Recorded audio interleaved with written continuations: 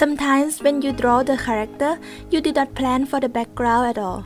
You may find that adding background is some complicated task to do. In this tutorial, I will show you the basic step of adding perspective background to your artwork, from sketching with perspective ruler tool to final touch with correction layer. Adding background also creates story to the image. First of all, you have to decide the image resolution ratio. It depends on the purpose of image, such as publishing platform or printing size area. I will use the landscape resolution for the video screen. Next step, I will put the character on the canvas. To arrange the character, you may use the rule of thirds, which is a very basic rule for composition design. Separate the canvas into 3 rows and 3 columns. Then put the character focusing on the intersection point of the grid. This will create a very easy composition balance to the scene. For more detail about composition, check on this tutorial from Tamil Work. The link is in the video description. My drawing is the bunny asking the way from the wolf, so this scene is supposed to happen on the road. If you don't apply the rule of thirds, you can simply put them on the road that leading to one vanishing point at the middle of image. Without the perspective background, the wolf will point to nowhere and may lose the context of the story in the image. What are you pointing at? When apply the rule of thirds, you can see the scene telling more story than just focusing on the middle alone. For example, in this image, you can see where the bunny is walking to. And in this image, you can see what the bunny just passed. By adjusting the composition, the image can tell a different story.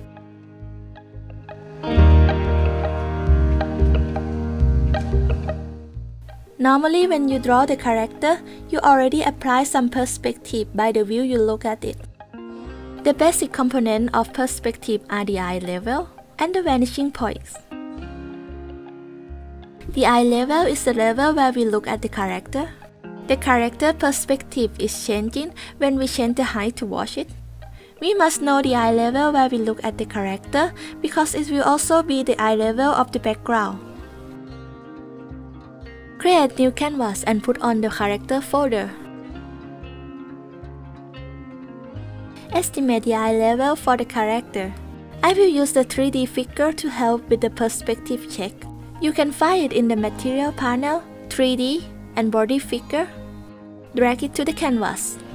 You can adjust the body type to match your character and use as a reference.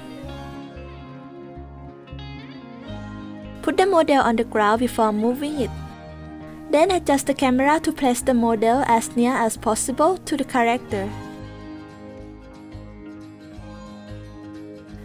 Click on the ruler icon to show the perspective ruler that comes with the model. You can use the object tool to adjust the ruler position. Adjust the model to character eye level and see if the character perspective is close to the model or not. You can also click on the model path to adjust the pose.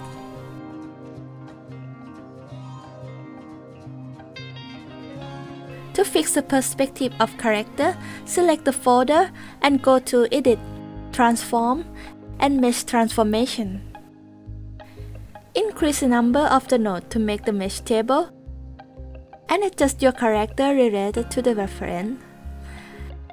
3D model is also useful when you want to check the perspective of the gesture or reference to some pose that is hard to draw.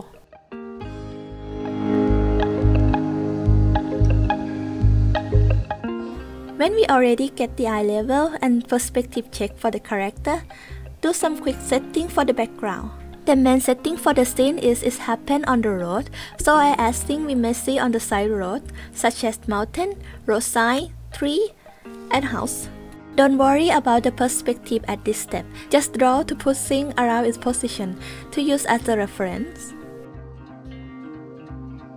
On the canvas, create a new layer and draw the box covering your character. Here, the direction of the box is related to the road.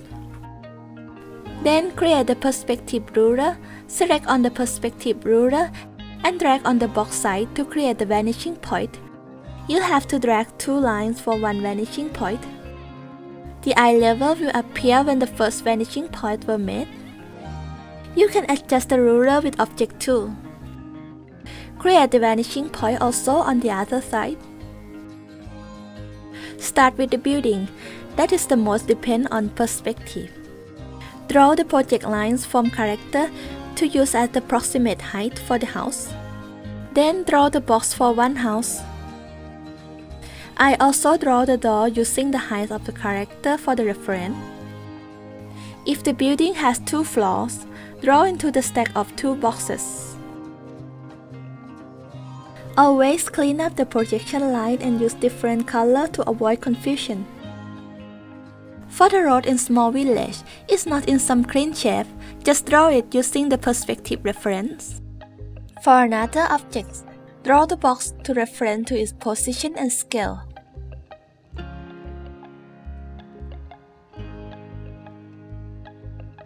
I also add mountains far away.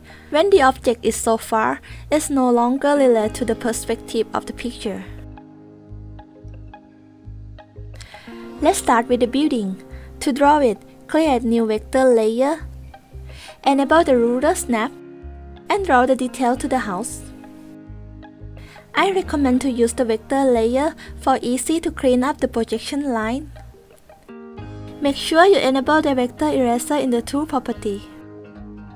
For the position of the window on the second floor, I draw the line under the window on the first floor, then select it with Object Tool, hold the Shift key and drag it to the second floor. Now you can draw the window with correct perspective position. You may want to add the gable to the house, and it may not be related to the perspective ruler of the image. Select the perspective ruler tool with the Add Vanishing Point process. Then select the ruler layer and create vanishing point related to the gable.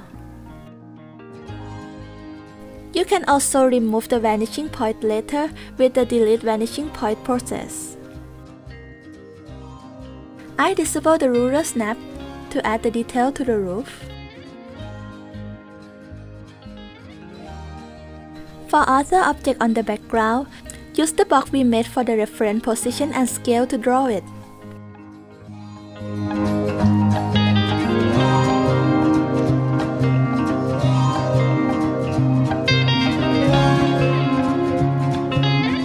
Sometimes when you put the character on the background, you may see it's not so pop out from the scene. The easy solution to fix this is just using the lighter color on the background or reduce the background detail to focus on the character.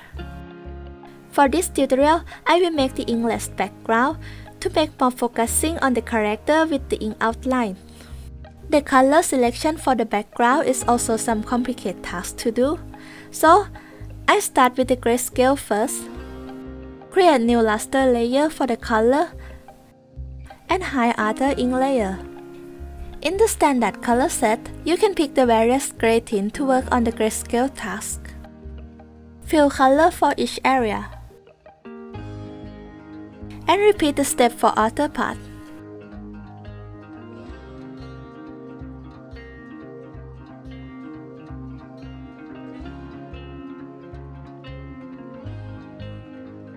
For the shading, set the light direction related to the character.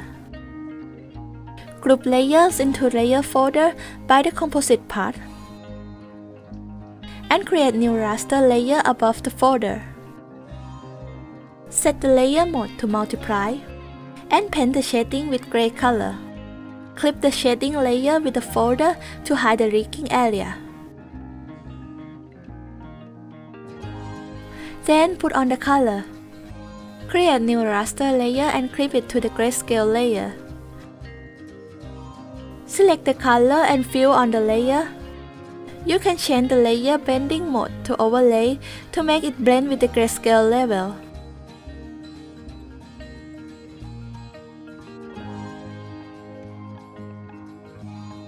I also hide the ink layer to cutting the detail for the edge. Add the texture to color area by creating a new clipping layer over the base color. I always use around 3 colors, the base color, the shadow, and the light color. Paint over the area with a rough wash brush. This will give the simple texture to the image. To make more natural look for the road, add new layer and paint over the hard edge.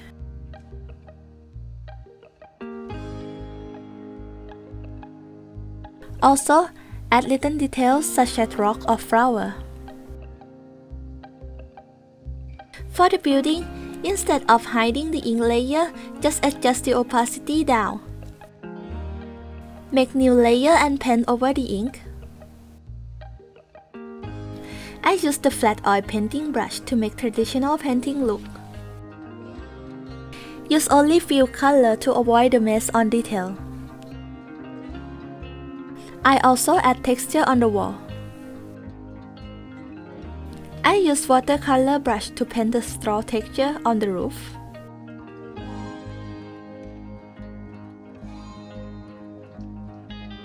Also paint the additional detail to fill the blank space. I use a darker pencil to paint the small grass detail. Create multiply mode layer to add extra shadow to the background. And the background is done.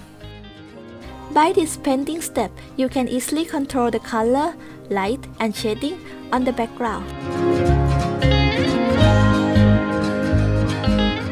When put the character on the background, you will need to adjust the color to make the character standing into the scene.